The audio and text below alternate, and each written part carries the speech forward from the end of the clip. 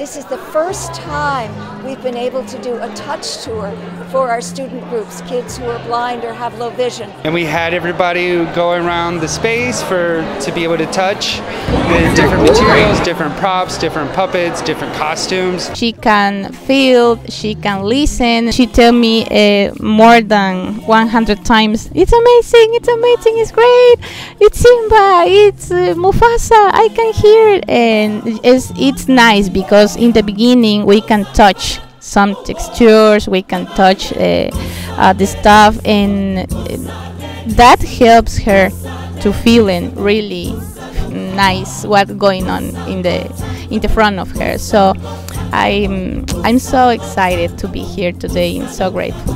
I am the audio describer for the show today, and I describe the set, the costumes, the actors, what they look like physically, maybe how they move. Around the eyes are yellow and the forehead is red, and my cheeks are blue with some brush stripes.